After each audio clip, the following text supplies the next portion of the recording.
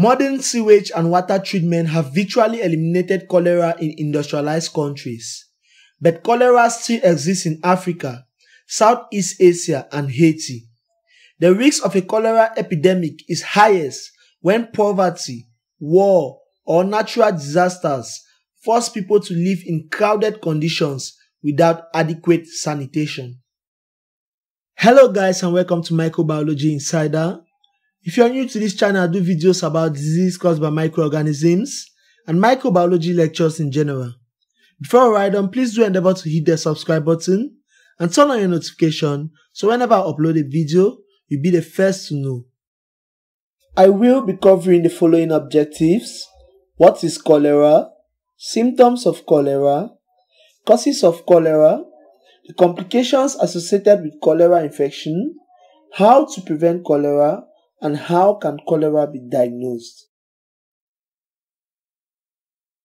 Cholera is an infectious disease caused by the bacteria vibrio cholerae. People typically acquire cholera from contaminated water. Most people with cholera have few or no symptoms, but some will experience severe diarrhea and dehydration. In severe cases, immediate treatment is necessary because death can occur within hours. This can happen even if you were healthy before you contracted cholera.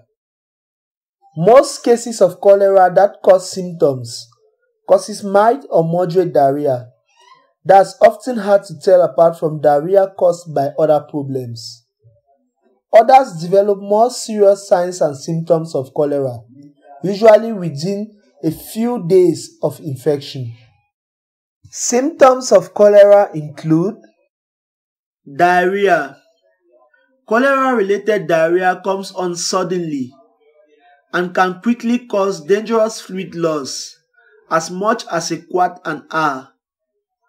Diarrhea due to cholera often has a pale, milky appearance that resembles water in which rice has been raised. Nausea and vomiting. Vomiting occurs especially in the early stages of cholera and can last for hours. Thirdly, we have dehydration. Dehydration can develop within hours after cholera symptoms start and range from mild to severe. A loss of 10% or more of body weight indicates severe dehydration. Signs and symptoms of cholera dehydration include irritability, fatigue, sunken eyes, a dry mouth, extreme thirst, dry and shriveled skin that's slow to bounce back when pinched into a fold, little or no urinating, low blood pressure, and an irregular heartbeat. Dehydration can lead to a rapid loss of minerals in your blood that maintains the balance of fluids in your body. This is called an electrolyte imbalance. An electrolyte imbalance can lead to serious signs and symptoms, such as muscle cramps. This results from the rapid loss of salts, such as sodium, chloride, and potassium. Secondly, we have shock. This is one of the most serious complications of dehydration. It occurs when low blood volume causes a drop in blood pressure and a drop in the amount of oxygen in your body. If untreated, severe hypovolemic shock can cause death in minutes. A bacterium called vibrio cholerae causes cholera infection. The deadly effects of the disease are the result of a toxin the bacteria produces in the small intestine. The toxin causes the body to secrete enormous amounts of water, leading to diarrhea and a rapid loss of fluids and salts. Cholera bacteria might not cause illness in all people who are exposed to them, but they still pass the bacteria in their stool, which can contaminate food and water supplies. Contaminated water supplies are the main source of cholera infection. The bacterium can be found in Surface or well water. Contaminated public wells are frequent sources of large-scale cholera outbreaks. People living in crowded conditions without adequate sanitation are especially at risk. Seafood. Eating raw or undercooked seafood, especially shellfish, that comes from certain places can expose you to cholera bacteria. Most recent cases of cholera in the United States have been traced to seafood from the Gulf of Mexico. Also, we have raw fruits and vegetables. Raw unpeeled fruits and vegetables are a frequent source of cholera infection in areas where there is cholera. In developing countries, uncomposted manure fertilizers or irrigation water containing raw sewage can contaminate produce in the field. Lastly, we have grains. In regions where cholera is widespread, grains such as rice and millet that are contaminated after cooking and kept at room temperature for several hours can grow cholera bacteria. Everyone is susceptible to cholera, with the exception of infants who get immunity from nursing mothers who have previously had cholera. Still, certain factors can make you more vulnerable to the disease or more likely to have severe signs and symptoms. Risk factors for cholera include poor sanitation conditions. Cholera is more likely to flourish in situations where a sanitary environment, including a safe water supply, is difficult to maintain.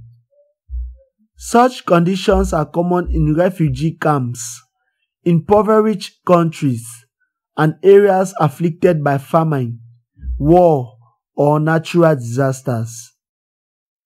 Reduced or non-existent stomach acid. Cholera bacteria can't survive in an acidic environment, and ordinary stomach acid often serves as a defense against infection.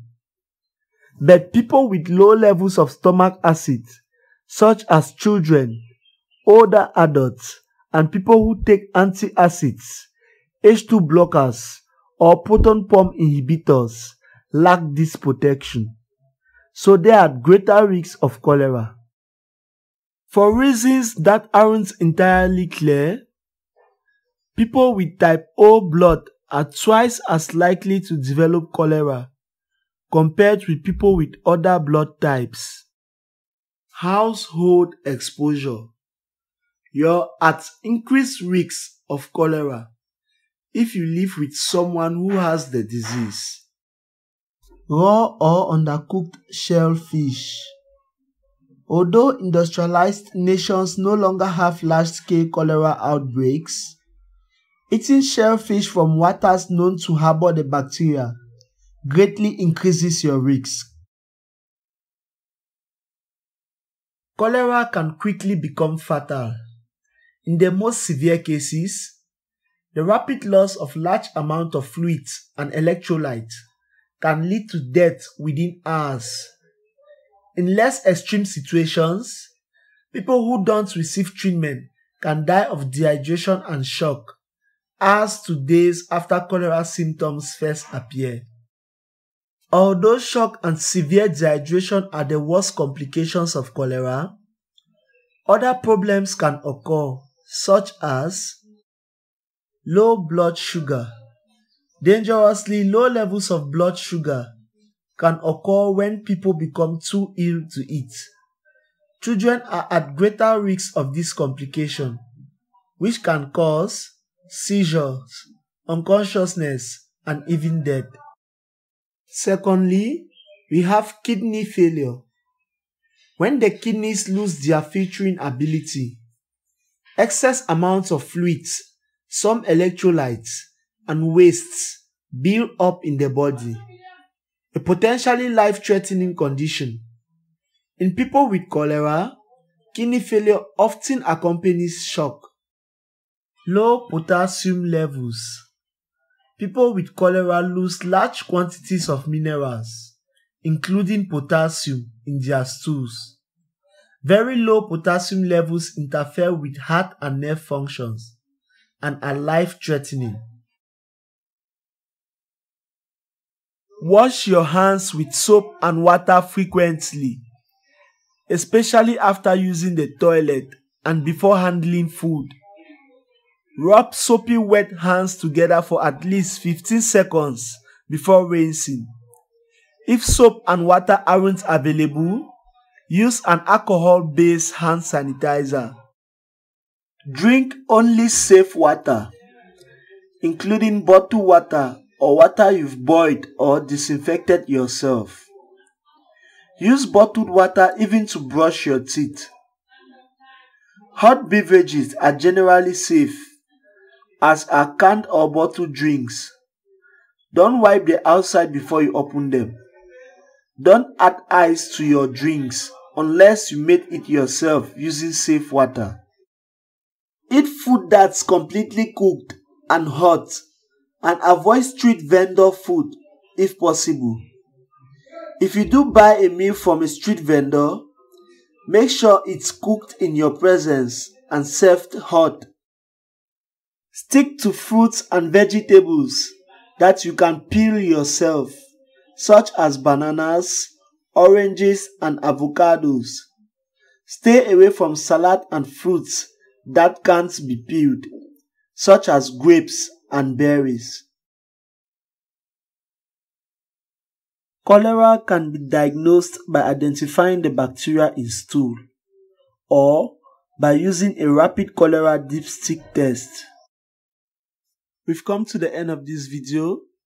Before you leave, please do endeavor to hit the subscribe button, turn on your notification, and follow us on all our social media platforms.